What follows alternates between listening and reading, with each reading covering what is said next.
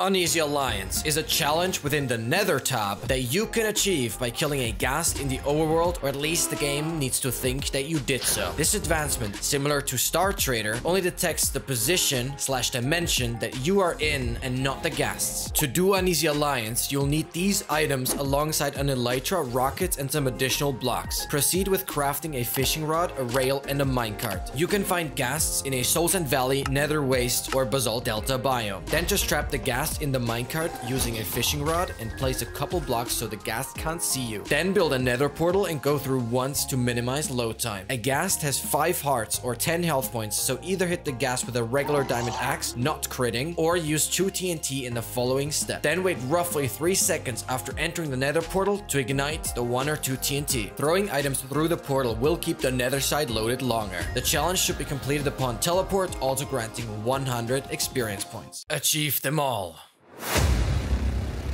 Advance to the next level.